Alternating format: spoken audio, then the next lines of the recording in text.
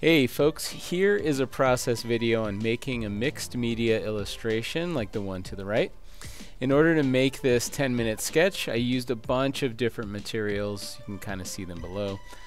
Before we get going on this demo, I'd like to share where I got inspiration for this sketch. Make sure you follow the link that's in the description so you can support the artist who created this awesome comic book cover. Now, here's a list of the materials that I used to make this sketch. And while all of this stuff is pretty nice to have, all you really need is a brush and some ink. So now let's explore what these tools can do. Whenever I work with new materials, I really like to see what the limitations are, and I do that by practicing different lines and brush strokes.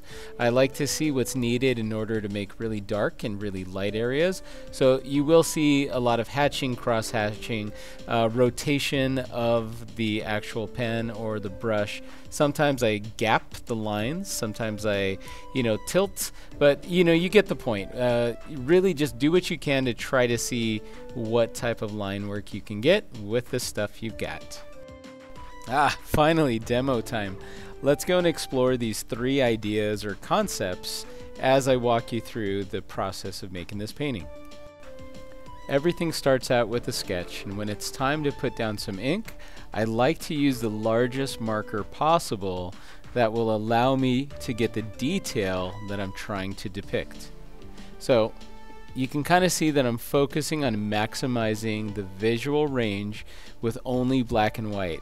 I'm really trying to see what can I do just with these 2 different colors, with black, with white. Okay, some areas I'm deliberately leaving uncolored because I want to add a bit of texture. I want to leave some visual interest, and by doing this, it's going to give me some options a little bit later to go and either fill it in or to carve it out and add a little bit more white.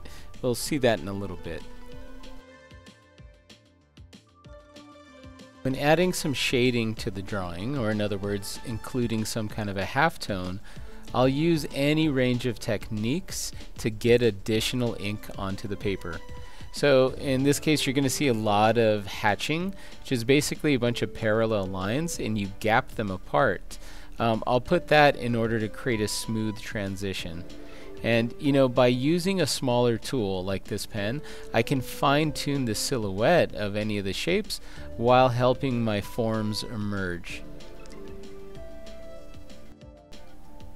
So in this segment, you can see that I'm doing a hatching technique with some curved lines to give a sense of roundness to the atmosphere.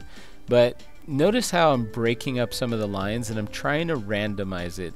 This is such a great way to go and take a dark black ink and to make it look a little bit lighter because sometimes you do want a little bit of material on the paper, but you don't want that much. That's where you're going to gap some of these lines and try to get some variation because it just looks a lot nicer.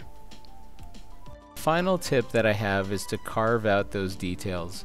The bulk of this sketch has been done, so now I'm just going to go back and remove some of the black ink in order to lighten up some areas.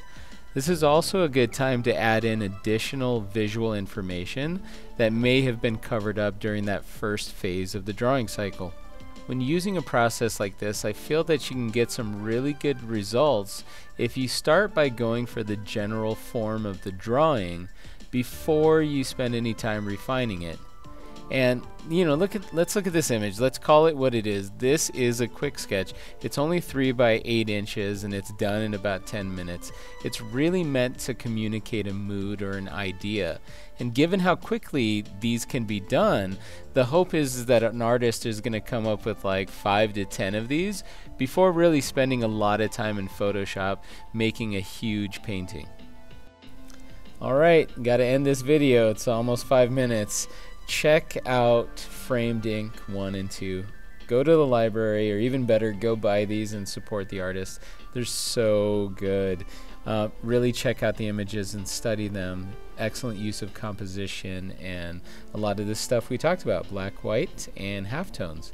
Also, how to draw noir comics. If you're into comic books, that's really good for you. Check out this book. Excellent use of caricature, staging, a lot of good frames and things like that, and it gives you an idea of how to construct these different types of images. Hey guys, thank you for watching this. We'll see you in the next video. Go give this a shot. Bye.